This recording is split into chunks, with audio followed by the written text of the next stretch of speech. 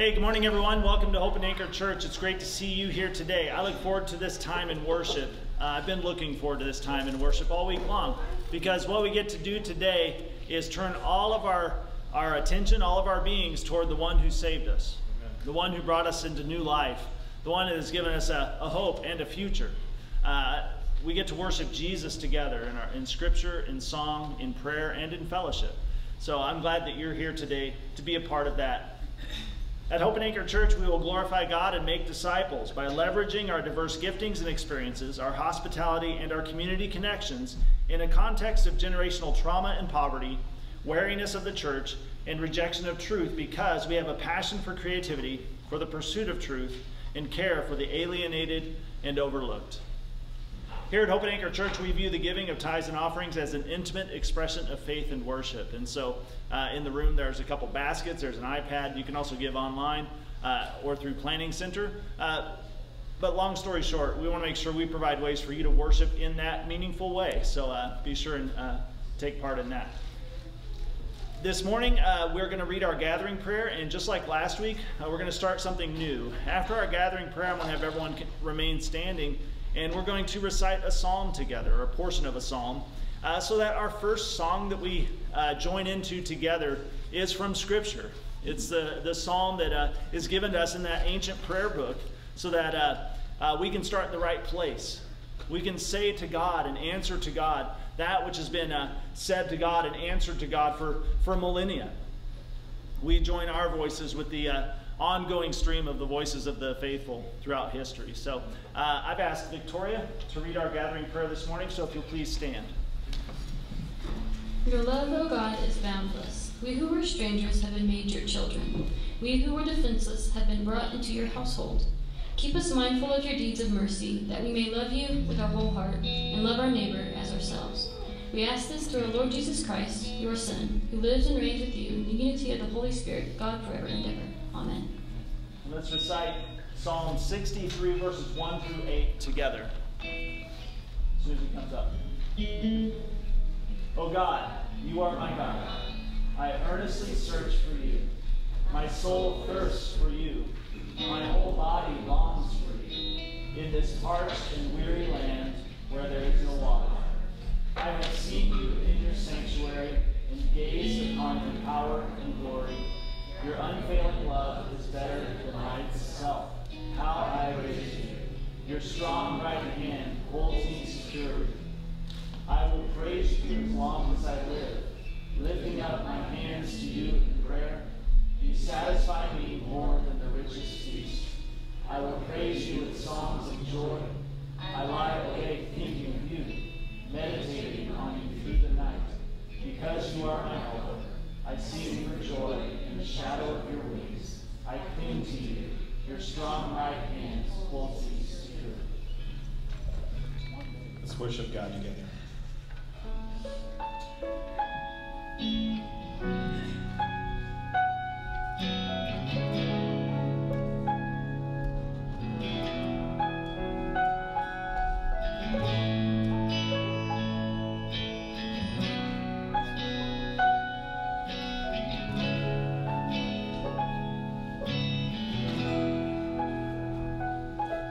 Your love has vanished my heart.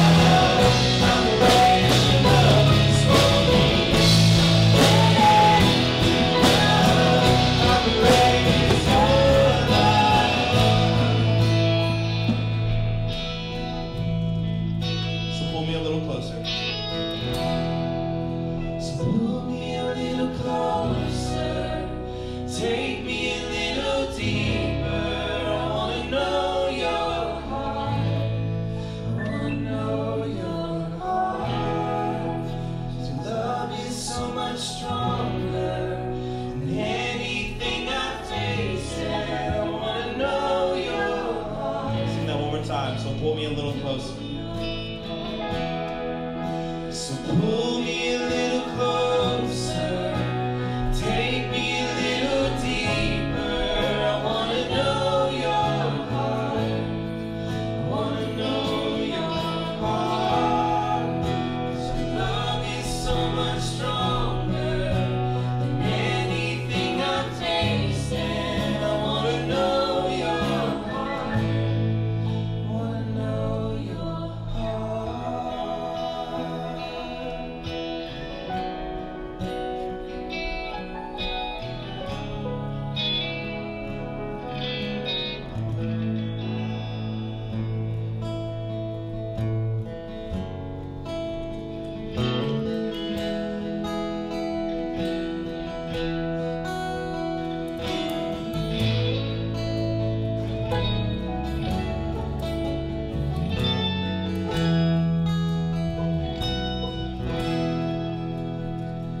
How deep the Father's love for us, how vast beyond all measure, that He would give His only Son to make a wretch His treasure.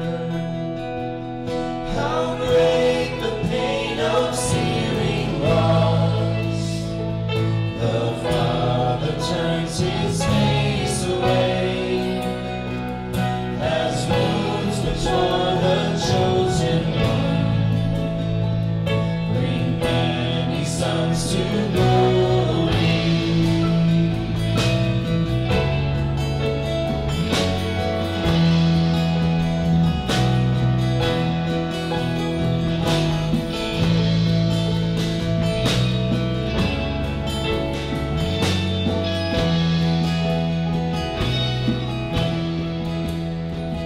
Behold the man upon the cross, my guilt upon His shoulders. Ashamed I hear my mocking voice call out among the scoffers. He was my sin that held Him there, until it was accomplished. His dying breath has brought me life. I know that it is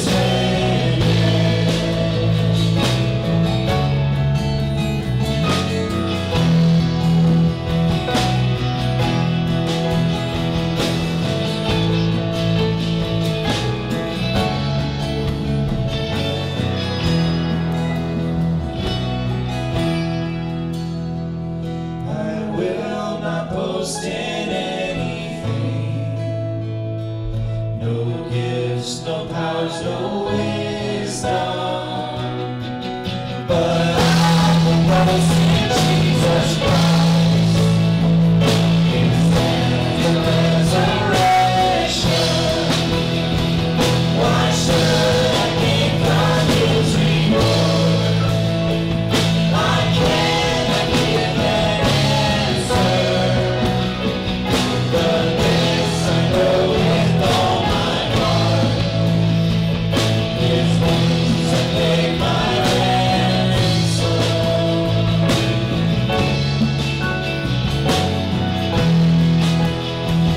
His wounds have paid my ransom.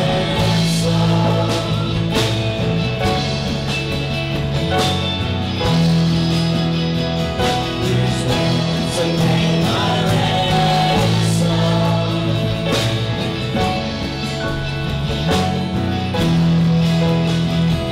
His wounds have paid my ransom.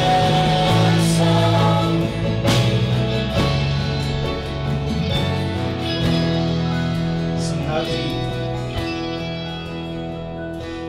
deep the Father's love for us, how vast beyond all measure, that He would give His only Son to make a wretch His treasure.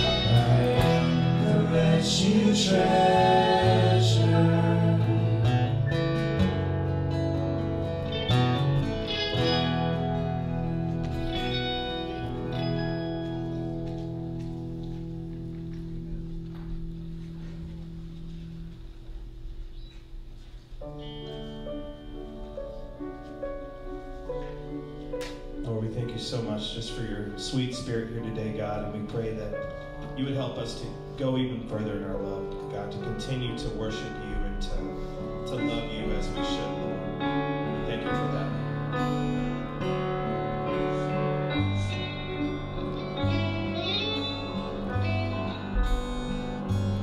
Rock of ages, cleft for me, let me hide myself in thee, let the water and the blood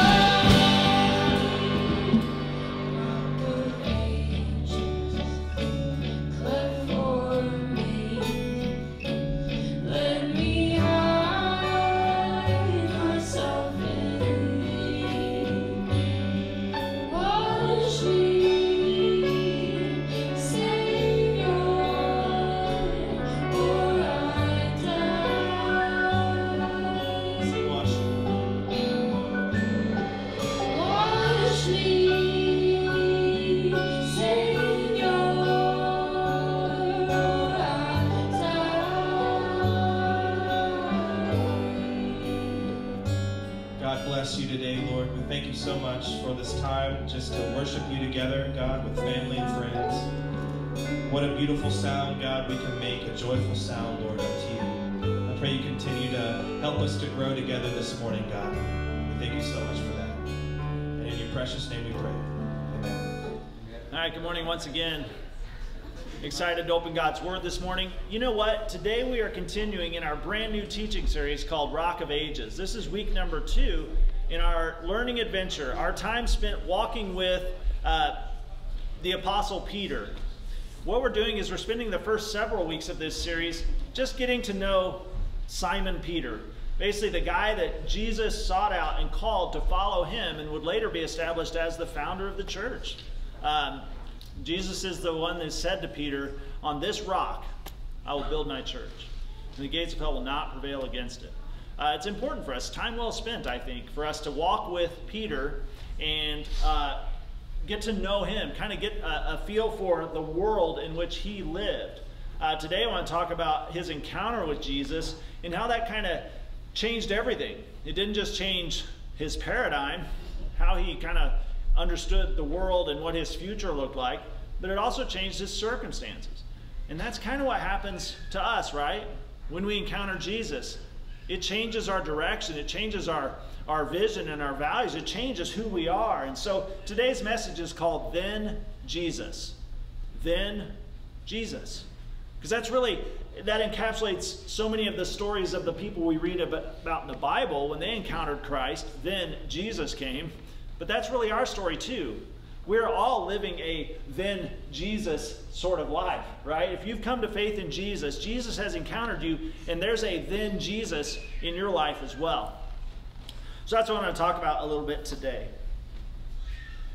It begins when we're young.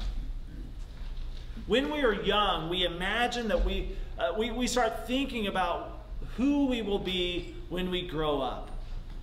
Do you remember what you thought you would be when you grew up?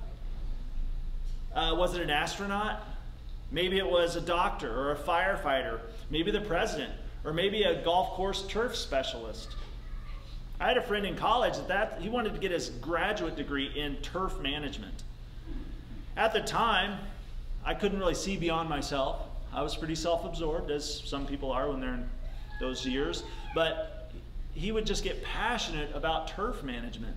And I didn't understand it, but I think I understand it a little bit more now. I've told several people that my dream job, if I was to quit pastoring and go get another job, just start a whole new life, I would go get a job with the park board and become a lawnmower. Like one of those guys that rides the like zero-turn lawnmowers, headphones, listening to podcasts, just out on some, park, just mowing. That's a dream job for me now. So I remember my turf management friend, and that's what he does now, actually. He lived his dream. Anyway, golf course. As a child, we believe that anything is possible, don't we? We believe that just intention and desire are all that it takes to become whatever and whoever it is we want to be when we become an adult.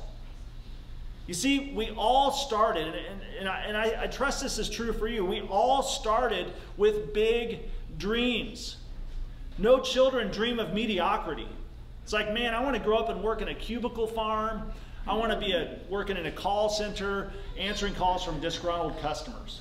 No one wants that. No, we all started with big dreams, but the sad fact is, the sad reality is, most of us have ended up doing other things. Some of us have been pressed into the world's mold, maybe been pressed into our parents' mold, and we've ended up settling. We've ended up settling for lesser dreams. Not many of us have actually ended up walking on the moon. Am I right? Okay, I think so. Eric, okay. Not many of us have ended up walking on the moon. Not many of us have ended up saving lives in surgery or sitting in the Oval Office or manicuring golf greens, for that matter. But that is not to say, though, that our dreams of childhood didn't turn into different dreams that we also are thankful for, right? I'm not trying to be that big of a Debbie Downer, right? Most of us have ended up doing something else that we love. As a kid, I never thought about, man, it's going to be great being a husband It's going to be great being a father. I'm going to love being a pastor. I didn't even know I was going to be a pastor, right? So I've ended up, by God's grace, doing things I love, things I enjoy, but they aren't the things I dreamed of as a child. In middle school, I took an aptitude test. I don't know if you still do this in middle school, but I took an aptitude test that kind of was an inventory, and it talked about possible career fields you might be good at or might kind of come naturally to you. I took an aptitude test in middle school, and it suggested vocations that might fit my temperament and my interests, and it gave me 2 suggestions, 2 jobs I ought to prefer based on what my aptitudes are. It said I should be a clown or clergy. I don't like clowns, so I figured being a pastor was a clown or clergy. What? Is that even a career field? I mean, really, if I was wanting to be a clown, where would I even start? Can you put that on like Indeed? I mean, are those jobs posted? A clown or a clergy? Did anyone else take this aptitude test? Do you remember it? Kendi, what did it say for you? Do you remember? Coroner or funeral home. That's so good. Yikes. Anyone else? Aptitude test? All right. So what is it that you wanted to be when you grew up? Do you remember what you wanted to be when you were a kid? Who you thought you'd be when you grew up? Are you doing it? Is anyone here doing what they dreamed of doing as a kid? Pat, what'd you dream of doing as a kid?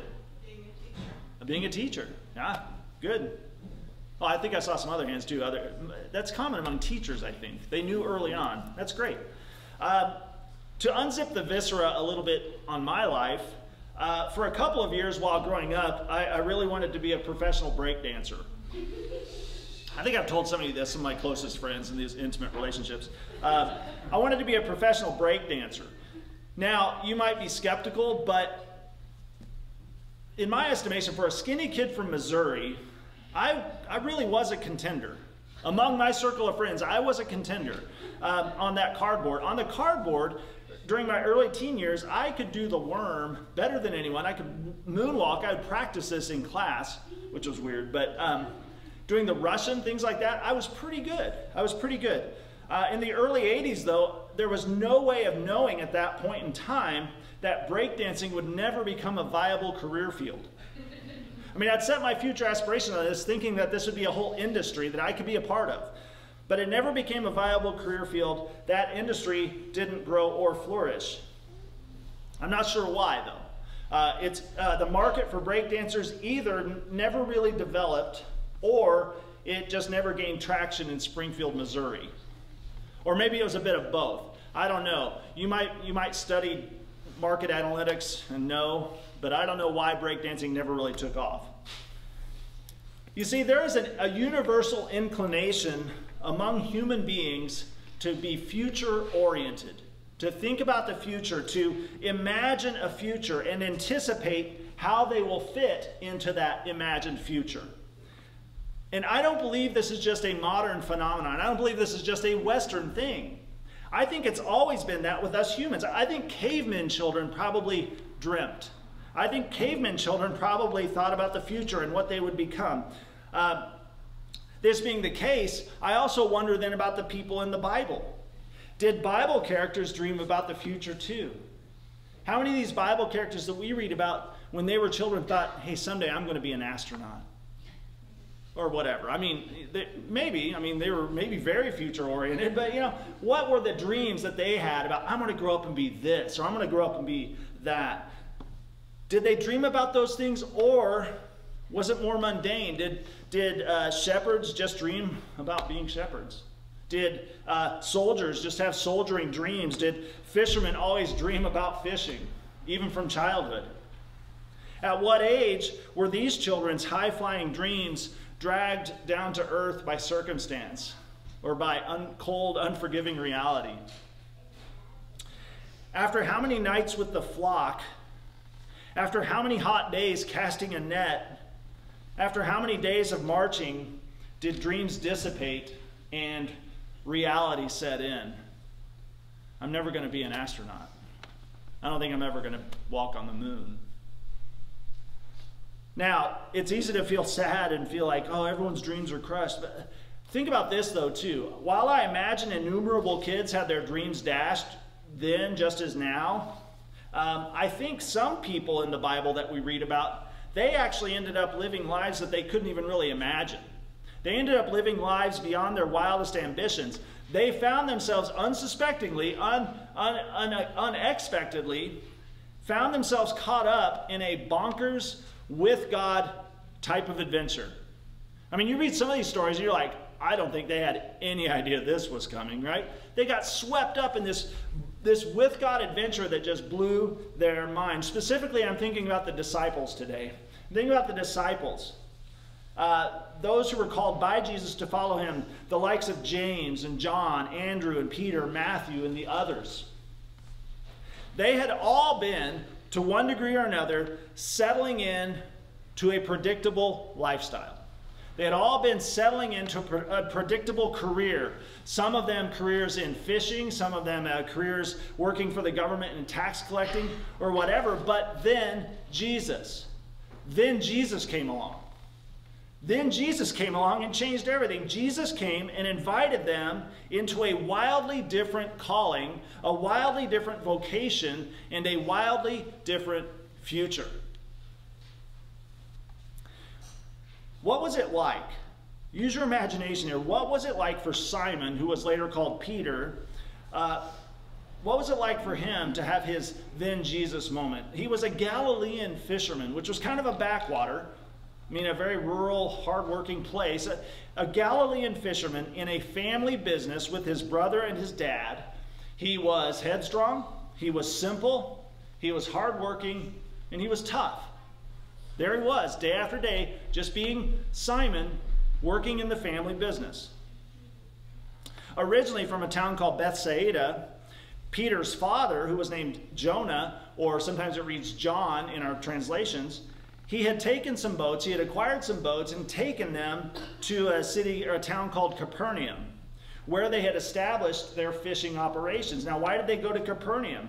Well, it's likely that Jonah, the father of Peter and Andrew, it's possible that his fishing business was in partnership with another man named Zebedee. Does anyone know who Zebedee is? He's the father of James and John, right? Who also had a fishing business. And I never, before studying this passage, I never saw the connection here that maybe they knew each other previously and maybe they were actually in business together. Their fishing endeavors were actually part of the same company or the same business venture. Also, did you know this? Peter was married. Now, I hope to add some texture here. Peter's not just this two-dimensional Bible character. He was married. He slept in a bed. He had a wife. He had kids, potentially. He was sharing his home with his mother-in-law. His extended family, they're all living together. Mom, kids, mother-in-law.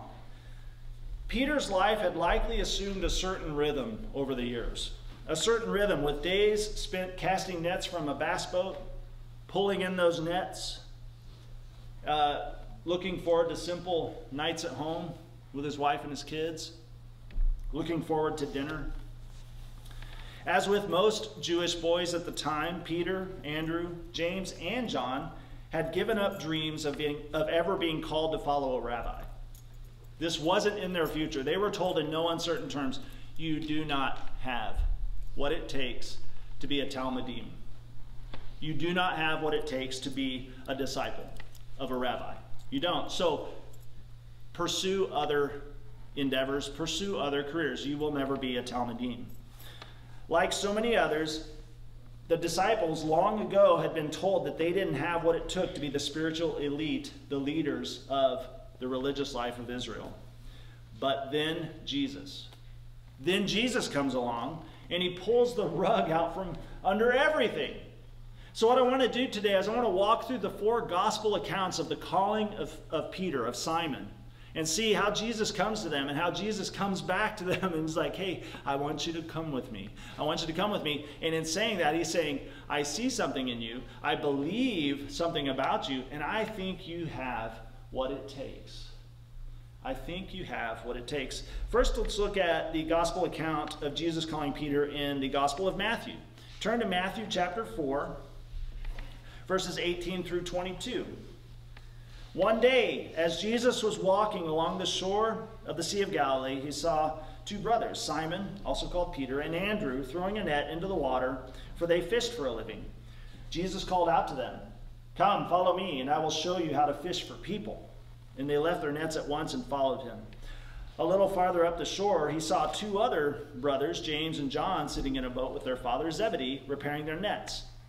And he called them to come too, and they immediately followed him, leaving the boat and their father behind. So here, he's calling Peter and Andrew, and then James and John, right along the same coastline. Okay, let's look at Mark chapter 1, verses 16 through 20. One day, as Jesus was walking along the shore of the Sea of Galilee, he saw Simon and his brother Andrew throwing a net into the water, for they fished for a living. Jesus called out to them, "Come, follow me, and I will show you how to fish for people." And they left their nets at once and followed him. A little farther up the shore, Jesus saw Zebedee's son, James and John, in a boat repairing their nets. He called them at once, and they also followed him, leaving their father Zebedee in the boat with the hired men. Okay, very similar, a parallel passage, Luke 5, 1 through 11. Luke 5, 1 through 11. One day, as Jesus was preaching on the shore of the Sea of Galilee, great crowds pressed in on him to listen to the word of God. He noticed two empty boats on the water's edge, for the fishermen had left them and were washing their nets.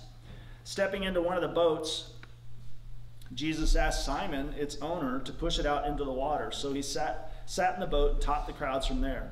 When he had finished speaking, he said to Simon, "Now go out where it is deeper and let down your nets to catch some fish." "Master," Simon replied, "we worked hard all last night and didn't catch a thing. But if you say so, I'll let the nets down again." And this time their nets were so full of fish they began to tear. A shout for help brought their partners in the other boat, and soon both boats were filled with fish and on the verge of sinking. When Simon Peter realized what had happened, he fell to his knees before Jesus and said, "Oh Lord, please leave me. I'm too much of a sinner to be around you." Man, have you ever said that sentence? "Oh Lord, please leave me. I'm too much of a sinner to be around you." For he was awestruck by the number of fish they had caught, as were the others with him. His partners, James and John, the sons of Zebedee, were also amazed. Jesus replied to Simon, "Don't be afraid. From now on, you'll be fishing for people."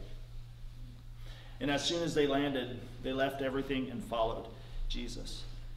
Okay, one more. John 1:35 through 42. The following day, John was standing with two of his disciples. This is John the Baptist, this passage is talking about. The following day, John the Baptist was again standing with two of his disciples. As Jesus walked by, John looked at him and declared, "Look, there is the Lamb of God." When John's two disciples heard this, they followed Jesus. Jesus looked around and saw them following, and he asked them, What do you want?" They replied, "Rabbi," which means teacher, "where are you staying?" "Come and see," he said. It was about 4 o'clock in the afternoon when they went with him to the place where he was staying, and they remained with him the rest of the day. Andrew, Simon Peter's brother, was one of these men who heard what John said and then followed Jesus. Andrew went to find his brother Simon and told him, "We have found the Messiah," which means Christ. Then Andrew brought Simon to meet Peter. Looking intently at Simon, Jesus said, "Your name is Simon, son of John, but you will be called Cephas," which means Peter. The next day, Jesus decided to go to Galilee. He found Philip. Let's stop there. 42, that's all we're doing. Okay, so we've read the four stories we find in the gospel of Jesus encountering the disciples, calling Peter, Andrew, James, John. Here we get a glimpse into Peter's world. We kind of get to lift the lid and see the world in which Peter lived at the time. So we catch a glimpse. And we find that his world is far more local, far more human, and far more interconnected than we sometimes think. Sometimes we just kind of hold to a surface reading of Scripture and just take it at face value. We don't look a little bit deeper into the humanity of the story. John the Baptist had become well known in that region at the time. John the Baptist was pretty well known. Several people had begun to follow him. Did you know John the Baptist had disciples? He had disciples following him, And then when John the Baptist says, behold, the Lamb of God that takes away the sin of the world, he sends his disciples, like, follow that guy. You have no business following me when he's present. Follow him. So he sends Andrew and the other disciple, which is probably John. John the Revelator, John the writer of the gospel. He's pretty good about saying the other disciple when he's referring to himself. Like when he says the other disciple outran Peter to the tomb. The disciple that Jesus loved. You know, he's like refers to himself kind of obliquely, but like, yeah. That's me. So John the Baptist had become well known. Several people had begun to follow him, and he had at least 2 disciples that we read about in John chapter 1. One of John the Baptist's disciples was Andrew, who is Peter's brother. And like I said, likely the other disciple referred to in John chapter 1 is the author himself, John. News had been circulating. Rumors had been spreading. Messiah has come. Messiah is here. The one who will deliver us is here. He's come. Word was starting to spread. Excitement was starting to build. Messiah had come, and John the Baptist had been calling people to get ready. Do you remember what John the Baptist had been telling people? Repent. Turn from your evil ways. Make straight. Prepare and make straight the way of the Lord. Make way. Make preparation for the coming of Messiah. So, when Jesus comes, John the Baptist identifies him in no uncertain terms. Here he is. Behold, the Lamb of God who takes away the sins of the world. When Jesus comes to him, there's excitement and there is eager response. And John the Baptist is at the front of the line saying, guys, stop following me. Follow him. Don't follow the one announcing his coming. Follow the one who has come. Follow Jesus. Now, as is often the case, invitation to follow after Jesus brought with it disruption. Has anyone ever read these stories and Jesus is like, come, follow me, and I'll help you fish for people? Which I can't imagine didn't require some explanation. Like, what? Do you mean that literally? You know, it's like the people that read the Bible only literally have to have trouble with this passage, right? It's like, fishing for people. Okay, Bible says it, I believe it, that settles it. You know, no, I mean, fishing for people clearly means it metaphorically, but something in how he said it and who he was convinced them that they could drop their nets, their livelihood, their identity, their family connection and responsibility to follow after Jesus. Disruption. The invitation to follow Jesus brought with it disruption. Now, most interpret the stories that we read in Matthew chapter 1, Mark chapter 1, and possibly in Luke chapter 5 to have taken place several months after the first encounter we read about, the first encounter with Jesus we read about in John chapter 1. Okay, we read these all together, but then we think they're all happening at the same time. But most historians and theologians think that John chapter 1's account is the first encounter. And it predates the Matthew 1, Mark 1, and Luke 5, possibly, story. Although Peter and the others likely continued in the fishing business, if this is true, if this is how it played out, they likely continued in the fishing businesses for a time after first meeting Jesus, and then they eventually became his full-time disciples. Eventually, Peter is taken away from the shores of Galilee to become the leader of the church. I mean, talk about a role reversal, a change of plans. One day he's a fisherman, and the next day he's the Pope. Right? I mean, like he's the first, if you talk about in the Catholic Church, they talk about Peter as the founder, the original Pope, Papa, Daddy of the church, right? But what a whirlwind. It's like, man, I was a fisherman in a family business, and now I'm established as the head of the church? Wow. Why would it be then, if this is the account, this is the timeline, that what we read about in John 1 happened before Matthew 1, Mark 1, and Luke 5. Why did Jesus come and call them and then wait several months to consummate their calling? Why would Jesus do that? Why would he come to them and say, hey, something's coming, we're up to something here, but then go away and come back a few months later, several months later, to consummate his calling, to call them to follow him and to become his disciples? Well, one can imagine that maybe it's out of respect for, maybe respect for their fathers, maybe out of respect for family business. Hey, take some time, get things ready. I know this is a big disruption. I don't want to cause harm here. Get things ready. Maybe Jesus was giving them time to make preparations. Maybe he was giving them time to simply come to terms with their calling. I mean, how long did it take for them to absorb that a rabbi thinks, surely this is a mistake? I mean, it's a mistake. I've been told I don't have what it takes, and here a rabbi comes. I think this is a mistaken identity. I don't know. Why would he be asking me this? It probably took time to come to terms with that calling. Either way, it's often that way with us too. It's often this way that Jesus comes to us, and he comes to us and he calls us, but sometimes there's an intervening time. There's an intervening space. You see, in my life, I came to faith in Jesus when I was 12 years old. I was 12 years old, going to church my whole life with my family.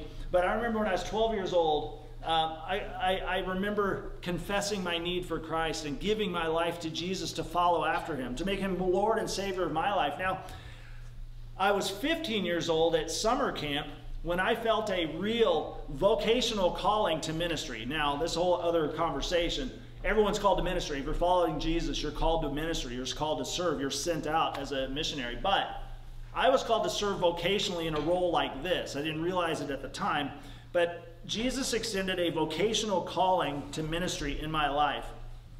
Jesus was all along patiently calling me to himself. I ran from that calling, though, for 9 years. For 9 years, I came up with excuses. For 9 years, I went my own way. For 9 years, I ignored and avoided what I knew the calling God had placed on my heart. I did this because I felt inadequate. I did this because I felt uncomfortable with the calling. And I avoided it too because I was living for myself. I was still serving the desires of my life that I wanted to do, my sin, my flesh. I was just doing what I wanted. So, yeah, I felt inadequate. Yeah, I felt uncomfortable with the calling, but I was also still unregenerate in that calling. It took much time and many circumstances for me to finally and fully surrender to the calling on my life.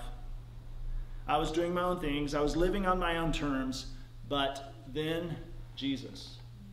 Then Jesus. After the Air Force, my wife and I and my son and almost daughter moved back. She wasn't born yet. Moved back to Springfield to finish my undergraduate degree at MSU, or SMSU at the time.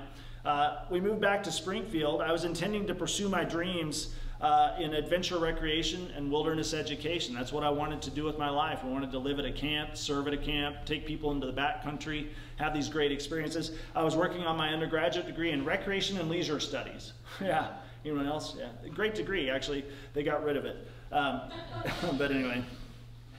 But I accidentally ended up working at a church. My advisor had been a director of the Christian Life Center at First Baptist Church. And so she called over there like, hey, do you have any part-time recreation assistant jobs available? And sure enough, they did. So I started picking up a part-time job working in the church. And it wasn't long before my heart came alive. And I realized this is where I'm supposed to be. This is what I'm supposed to be doing. Something in my heart just really started to just connect with the people placed in my care. And I knew that God was right all along. Weird, right? God knew what he was doing. He was placed a calling intentionally on my life, and I was going to end up there whether I liked it or not. So here I am in the church, suddenly realizing, suddenly coming to terms, Jesus suddenly returning to me to call me to follow him, to lay down my nets, and to give my all to him. And there I was, a part-time rec assistant at FBC when Jesus came back and called me to follow him.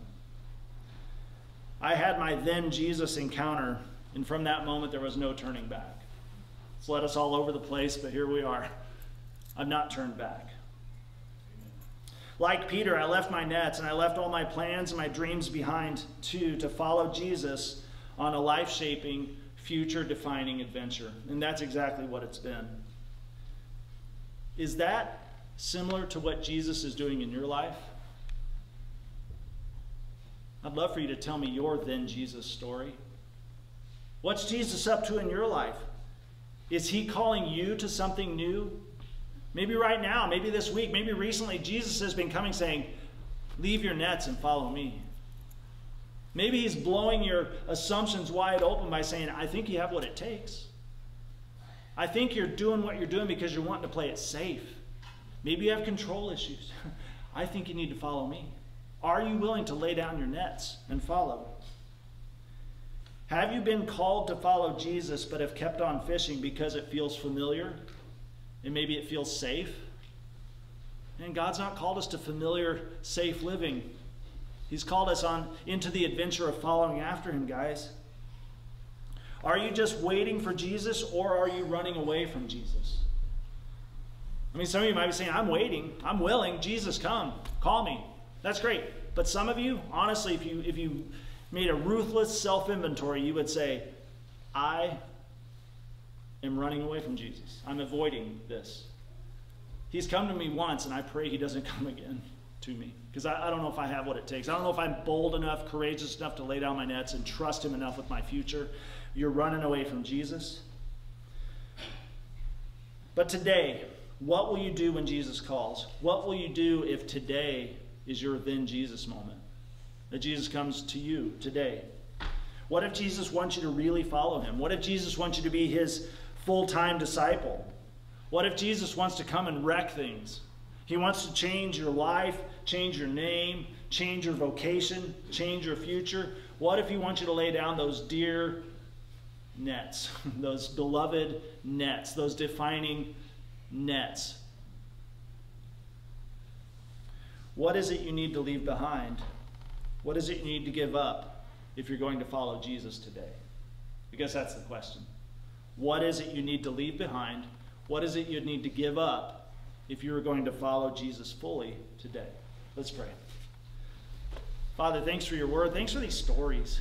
I love it that the way you come into our midst, sovereign, holy, creator God of the universe, comes, puts on flesh and lives, dwells among us, comes to us, calls us out of our false assumptions, our faulty understandings, believing that we have what it takes, calling us to follow after you.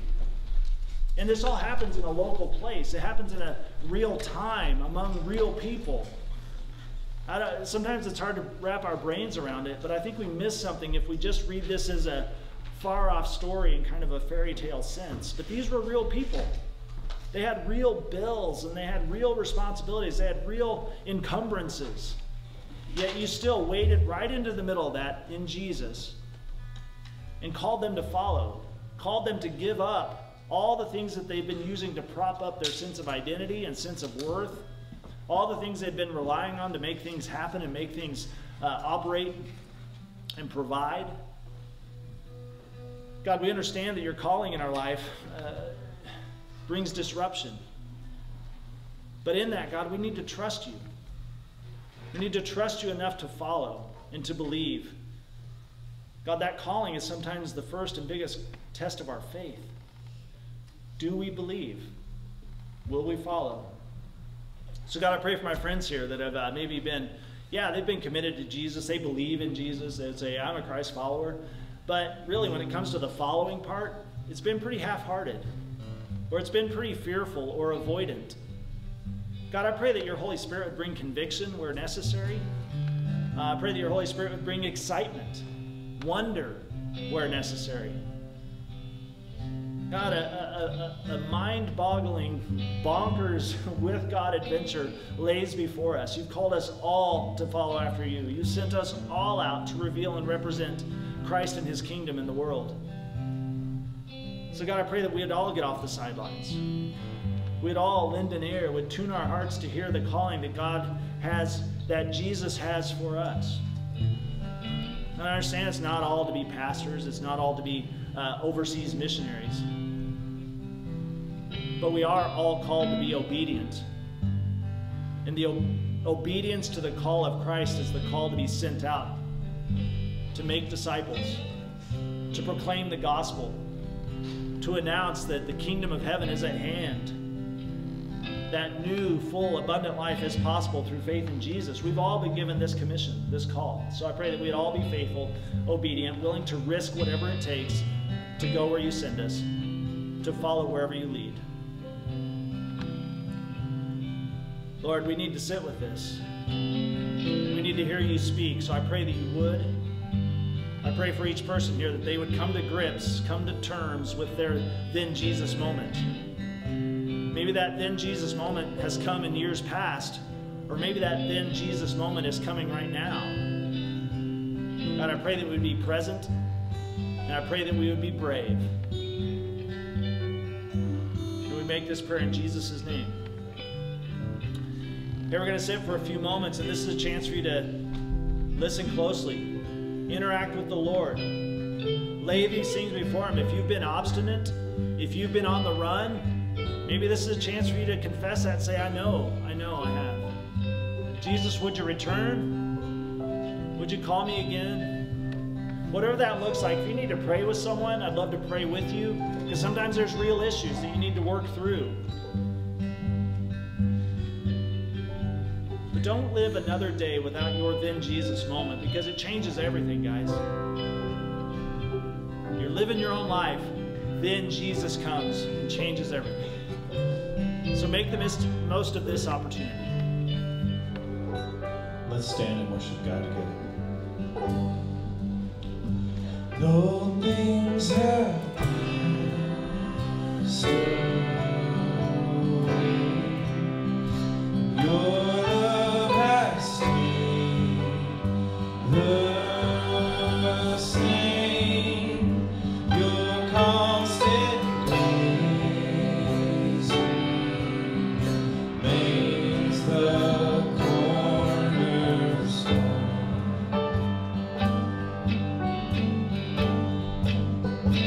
we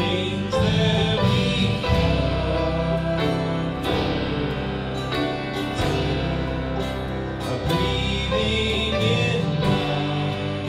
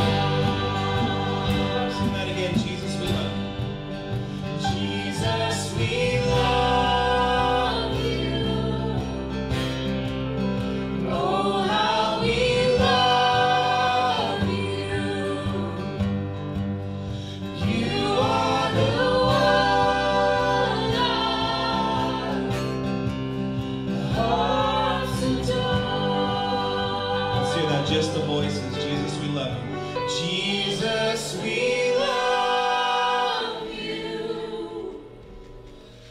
Oh, how we love you. You are the one our hearts adore.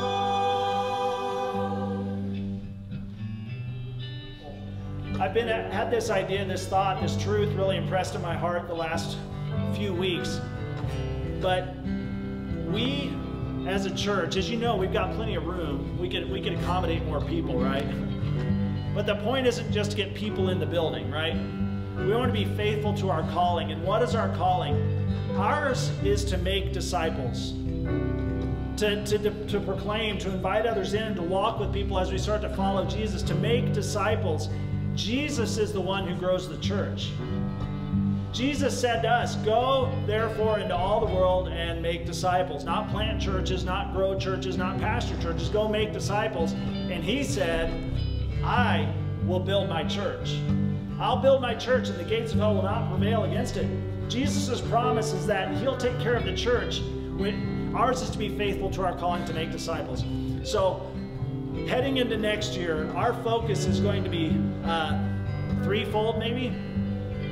First is to be a praying people, trusting in the Lord for his strength, his guidance, and his provision. Pray, we pray, we pray. Secondly, we love people. We love people well.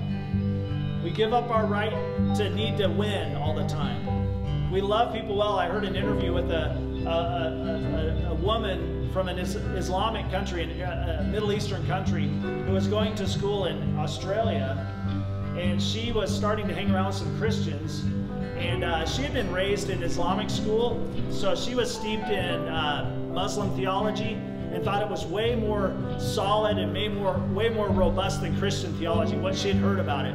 But she started coming in contact with Christian students at this Australian university, and she said, I thought their theology was ridiculous, but man, how they cared for each other.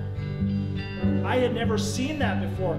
How they loved each other, how they accepted and welcomed each other into their lives. I couldn't deny that. And through that love, that example of Christian loving, that Christian community, she was drawn in, and then she started to encounter Jesus himself. And she became a follower of Jesus, and it was just powerful. It transformed her. But guess what? It started with love. And it reminds me of something the Bible actually says. They will know you are my disciples by your airtight theology. No, they'll know you are disciples by your love, the way that you spend yourself in the care of others. Man, let's pray, but then let's love well. And then third, let's share and let's serve. We will share and we will serve. We'll share the good news in all the ways that God has given us. And we will serve people in selfless ways. Can we do that? Let's focus on that. We're going to work toward that. We're going to put some practical steps in place next year. But in the meantime, start praying now that we would be faithful and that God would grow his church. Our Father in heaven, hallowed be your name. Your kingdom come, your will be done, on earth as it is in heaven. Give us this day our daily bread. Forgive us our debts as we have forgiven our debtors. Lead us not into temptation, but deliver us from the evil one. Yours is the kingdom, and power, and the glory forever. Amen. Our benediction is from 1 Peter 1:3-6. All praise to God the Father of our Lord Jesus Christ. It is by his great mercy that we have been born again, because God raised Jesus Christ from the dead. Now we live with great expectation, and we have a priceless inheritance, an inheritance that is kept in heaven for you, pure and undefiled, beyond the reach of change and decay. And through your faith, God is protecting you by his power until you receive this salvation, which is ready to be revealed on the last day for all to see. So be truly glad. There is wonderful joy ahead. Glory be to the Father, and to the Son, and to the Holy Spirit, as it was in the beginning, is now, and ever shall be, world without end. Amen. May the grace and peace of our Lord Jesus Christ be with you. Absolutely. Thanks, everyone. Have a great afternoon. There you go. That's nice.